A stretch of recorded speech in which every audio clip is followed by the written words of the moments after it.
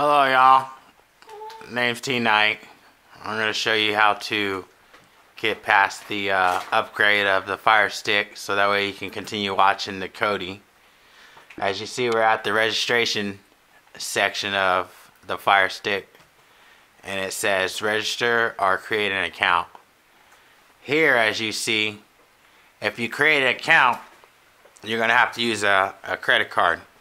So don't come here to create an account because you don't want to use your credit card. So Fire Stick allows you to